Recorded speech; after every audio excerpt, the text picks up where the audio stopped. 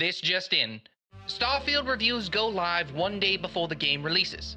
Launching in early September is Bethesda Game Studios and Microsoft's space epic role-playing game Starfield, one of the most anticipated games this year.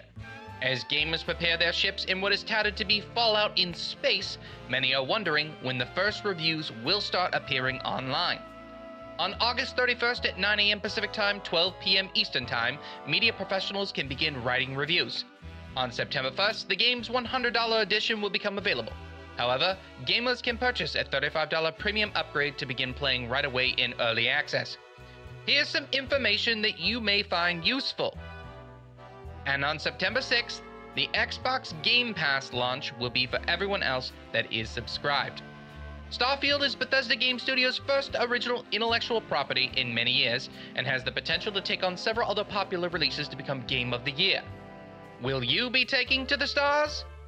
Archibald's Airwaves here, saying thanks for tuning in to this 60-second gaming news update.